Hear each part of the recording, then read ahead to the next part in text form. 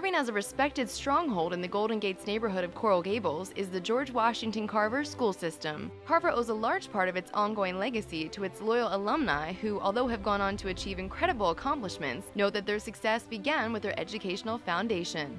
Carver proudly hosts an annual Alumni Day, a celebrated tradition that honors the different classes of alumni with a nostalgic Carver High School roll call, memorable yearbook photo collages, and a Hall of Fame induction ceremony. This year, Carver inducted the late Reverend Dr. Austin R. Cooper Sr., a highly esteemed graduate of the class of 1950. Several of Reverend Cooper's immediate family members, including his sister Leona and his children, who flew in from the New Jersey and Philadelphia areas, attended the event to honor him. This is a school where my family and I attended.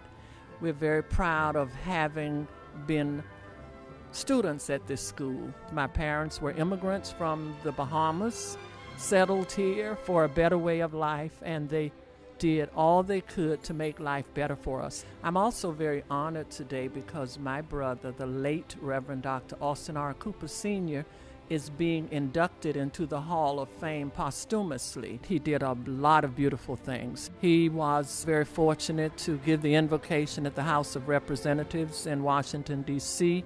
He worked on the legacy of Dr. Martin Luther King in more ways than one. He was chairperson of the NAACP in Cleveland, Ohio, and did a wealth of good things. He was a civic leader, serving as president at the Cleveland chapter of the NAACP, was called to the White House for budget consultations by President Jimmy Carter, and was recognized by the United States Congress not once, but twice. Dad was also a finalist to be suffrage bishop for the Diocese of Southeast Florida. Throughout his life, he demonstrated by word, example, and deed the importance of education.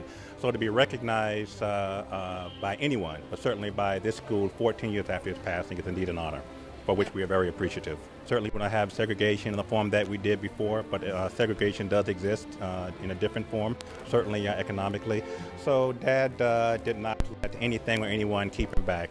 Set your goals high, burn the midnight oil, and do what you can in order to be successful in life. I went on to graduate from Tuskegee University. I'm a veterinarian in Philadelphia, and that all started from both of my parents, to do the best that I can do, and no goal was unattainable.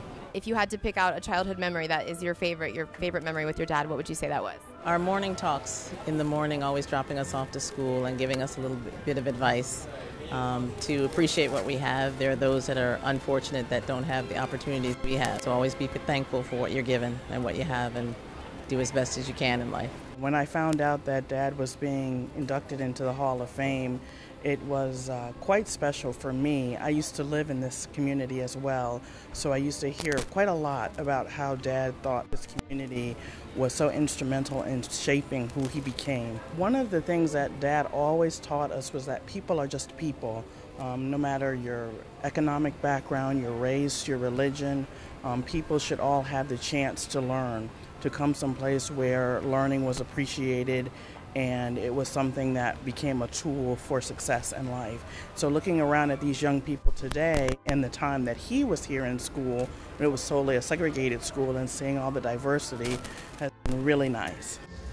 I know that right now, Dad is beaming as he looks down on all of us gathered here this afternoon, in this place, in the school he not only loved, but which played such an instrumental role in shaping him into the man that he was. Reverend Cooper's values and hard work ethic were certainly instilled in his children, who all went on to become motivating individuals and successful professionals themselves. For Coral Gables TV, I'm Brianna Moles.